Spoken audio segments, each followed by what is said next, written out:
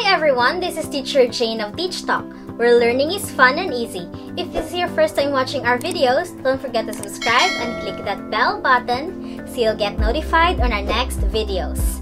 Welcome to Science Amazing!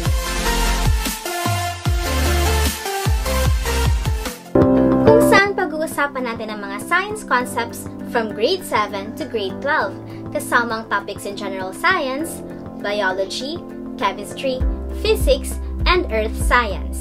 At dito, bidang agham!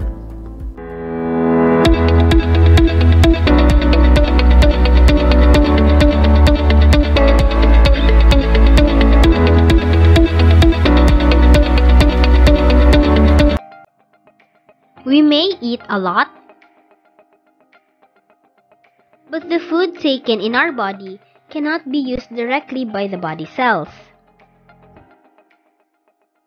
Nutrients in food cannot be distributed to all body cells unless changed from the large molecules into simpler molecules of amino acids, fatty acids and glycerol, and simple sugars. Sa ating Science Amazing episode ngayon, pag-uusapan natin ang mechanical phase ng digestion. In man, the digestive process involves a mechanical and a chemical phase. Mechanical digestion is simpler compared to the chemical phase of digestion. In this process, we can see the change in the physical properties of food. It includes a few steps. It starts with a process called mastication. It is where food is cut and chewed into smaller pieces with the use of our teeth. We have 4 kinds of teeth: the incisors, canine, premolars, and molars. If you have watched the video about the general structures and functions of the parts present in our digestive system, you may be familiar, or if you are familiar with the salivary glands, you should know about the saliva. It is produced from 3 pairs of salivary glands, which moistens the food. The third step in mechanical digestion is when the tongue mixes the food with saliva. The back of the tongue secretes mucus, which makes the food easier to swallow. The act of swallowing is called deglutition. Aside from those simple steps, we also have a mechanical process that occurs throughout the food tube. This is known as peristalsis. It is a wave-like contraction of the muscular food tube that mixes food with the enzymes and digestive juices in the stomach and small intestines and help push the food mass down the digestive tube. Let's have another trivia.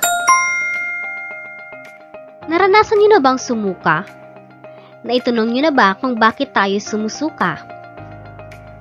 Vomiting may seem like a weird and unwanted experience, but actually, it is one of the best defenses of our body. Vomiting is the body's way of protecting us from threats. When our body detects a harmful substance or something irritating, our body actually thinks that we are being poisoned.